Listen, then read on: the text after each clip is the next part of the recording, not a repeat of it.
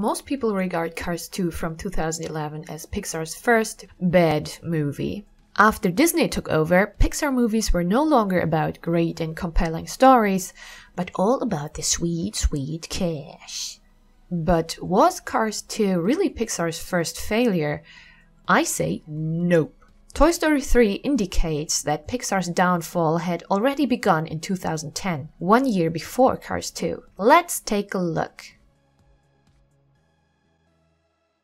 Don't get me wrong, Toy Story 3 isn't a horrible movie. Personally, I don't think it's a masterpiece, but it's okay.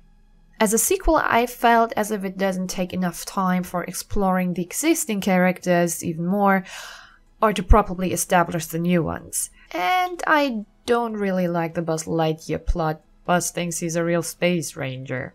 Again. Really. We're doing this again. For the third time. In the first movie, it was part of the premise. The sequel made the same joke, but from a meta perspective. Now it's the same as in the first one, only in Spanish. As I used to tell my boyfriend, the joke doesn't get any funnier if you tell it more often. Aside from that, I think Toy Story 3 is a solid, heartfelt movie. But for this video, I'd like to share an exotic point of view, at last as far as the reviewer scene goes. I'm in Germany and watch, of course, the German version. So the following criticism refers to the German dub of the film, because only here Pixar's starting downfall became painfully obvious. So at the end of Toy Story 3, everyone is crying their eyes out. I did too, but not because I was moved or touched. I was crying with furious rage, heartbroken pain, and deep, deep despair. I was so mad. In fact, I was so mad that I have sworn that my kids won't be allowed to watch this movie until they are 14 years or older. Old enough to understand that sometimes corporate interests outweigh the integrity of a franchise. So, what's the problem? There are 3 key factors. Celebrity cameos, the history of Toy Story, and Disney Germany.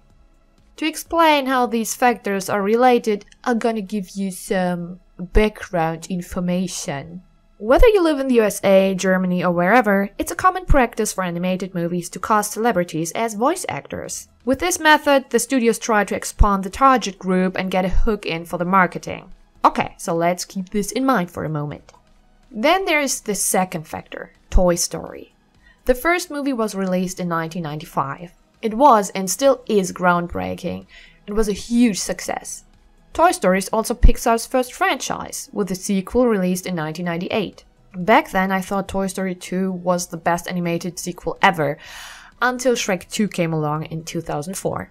So when Toy Story 3 hit the screens in 2010, it was 13 years since the last Toy Story movie had been released, and the audience was familiar with the characters for 15 years already. In the meantime, Pixar had made itself a name for hits like Monsters Inc., Finding Nemo, and Wall-E. So in 2010, when this famous studio would release yet another sequel to their very first franchise, who wouldn't want to see that? Well, Disney Germany wasn't so sure about that. Somebody at Disney Germany felt the need to improve the movie. In the end, they shed on a franchise and a fandom that existed for 15 years back then. What happened? Let's take a look at one of the German trailers. Total, wie ein Kasper. Nie im Leben würde ich sowas anziehen. Nie. Nie. Bin doch kein Idiot. Toy Story 3! Jetzt im Kino! Ja.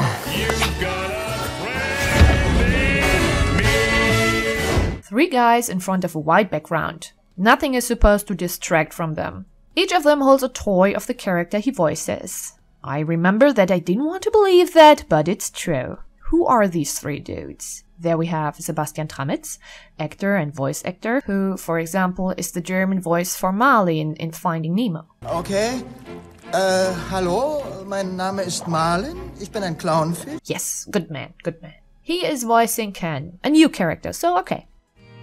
Und wer ist scharf auf Kens Traumtour? Super, nehmen wir, danke. Then we have Rick KAVANIAN. Comedian, actor, voice actor, and voice talent. He's voicing Rex. In the previous movies, Rex was voiced by Wallace Shawn and in German by Willy Lenik. He has an iconic voice in both languages. But that's not a problem for Rick KAVANIAN. Most of the time you don't hear any difference to the original. Hat rot, wir können ihn einholen. Und riecht so lecker nach Erdbeeren. And then we have Michael Bully Herbig. He's a comedian, a producer, director, and whatever. His work as a voice actor is amateurish, to put it mildly. In The Emperor's New Groove, I thought his voice work was okay. Ihr Schwimmbad? Willkommen in Cusco-topia, dem ultimativen Sommersitz, inklusive Wasserrutsche. But after that, it became painfully obvious that he always sounds the same. There's nothing wrong with a recognizable voice, but Herbig sounds like a duck. And he voices... Hi, ich spreche im Film Toy Story 3 den Woody. Woody was originally voiced by Tom Hanks and in the German version by Per Augustinski. Hallo? Keine Panik! Ganz ruhig, ganz ruhig, ganz ruhig. Habe ich dich erschreckt? War keine Absicht. Entschuldige, howdy. Mein Name ist Woody und das hier ist Andys Zimmer. So, das wollte ich nur schnell los. Okay, so what's the reason to cast these guys in particular? What do they have in common? Well, these three had a successful comedy show called The Bully Parade from 1997 to 2002, with reruns in 2006. The show consisted of skits with recurring characters. The show was so successful that Herbig made films of the most popular characters. Der Schuh des Manitou, a Winnetou parody from 2001, followed by Traumschiff Surprise in 2004, which makes fun of several sci-fi movies, and finally Sissi und der wilde Kaiser in 2007, Herbig's first animated movie, which mocks the successful Sissi trilogy with Romy Schneider. In 2009, Herbig released his take on Vicky und die starken Männer, in English known as Vicky the Viking, followed by a sequel in 2011. To sum it up, Herbig was hell popular in the late 2000s. So in 2010, Disney Germany decided to attract viewers by putting the old cast of the Bully Parade back together. Yes, Herbig was popular back then, so why not cast him for a minor role or a side character? Why did you have to assemble the whole Bully Parade cast? That show had been cancelled in 2002. People who knew the Bully Parade were old enough in 2010 to know Toy Story from 1995. The only people who might not know Toy Story back then were little kids. But kids wouldn't know the Bully Parade. What? As confusing as it might seem, there is a strategy behind it. It was not about attracting viewers. The cast of the Bully Parade team was a cover-up to hide the fact that Disney wanted to replace the main character's voice. In animated movies, the voice defines the character. Why would you replace one of the main characters after so many years? There are comprehensible reasons, like when the original voice actor is no longer available or passes away. Questioned about the replacement, Disney Germany was quick to explain Augustinski was replaced because he had a stroke. Yeah, that's right, Augustinski had a stroke in 2004, but he was back at work in 2007, 3 years before Toy Story 3. The truth is, the stroke was just an excuse for Disney. The true perfidious reason for that decision: in 2010, Augustinski was already 70 years old. Better establish a new voice for the main character sooner than later, and better take somebody popular. It doesn't matter that the voice sounds terrible. The chart says people will pay anyway to see their beloved characters. Für Panik ist jetzt der falsche Zeitpunkt. Für Panik ist es der Zeitpunkt schlechthin. Ich bin verloren. Andy ist weg. In 2 Tagen ziehen sie um und das ist alles nur deine Schuld. Und du wolltest, dass wir bei Andy bleiben. Weil wir seine Spielsachen sind. Disney had dollar signs in their eyes and planned ahead. Not only Toy Story 3, but shorts and even more sequels. I'm a dubbing fan. I regard dubbing as a form of art, translating as faithfully as possible while staying within the given time frame and taking care of lip syncing. A good dub can not only make a foreign movie good, but even better than the original. But that's a subject for another video. I enjoy a good dub. But Toy Story 3, when I watch this movie, I can only bear the English original. Pixar once put a lot of effort into great foreign language edits. But when Disney took over, they just didn't care anymore. When I see the movie in German and Woody starts talking, all I hear is the violation of a beloved character. They're raping him! I can't watch! Let's get out of here, Kyle! Why would Disney and Pixar. do this? Come on, let's go! Why are they doing this? Run! The fact that I have a different perspective on Pixar films, in this case a German perspective, puts me in the position to recognize the symptoms of Pixar's death before it became visible on their products. And when Cars 2 came along 1 year later, I wasn't surprised. While critics threw tantrums about how cheap and stupid that movie was, I shrugged it off because it only confirmed what had been on the horizon with Toy Story 3.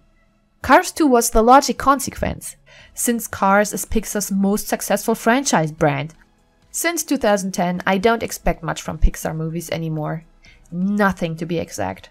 Nothing can heal my broken heart. My huge ears bleed with rage. Whew, that was a long video. I hope you liked that look from the outside. In case you're not from the US, what are your experiences with Pixar movies and their foreign language edits? Did Disney ruin your dubs too? Let me know in the comments what you think about Disney's takeover. Auf Wiedersehen, meine sehr verehrten Damen und Herren. At last, as far as the reviewer.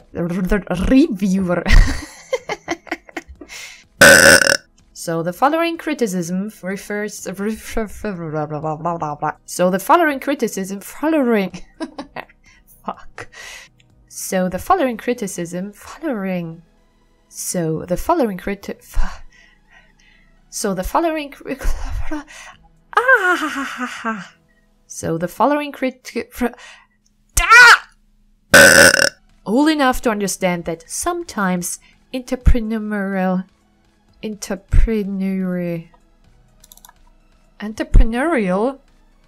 Holy shit. Nein, dafür muss es ein anderes Wort geben.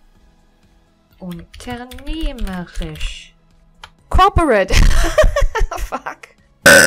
Oh.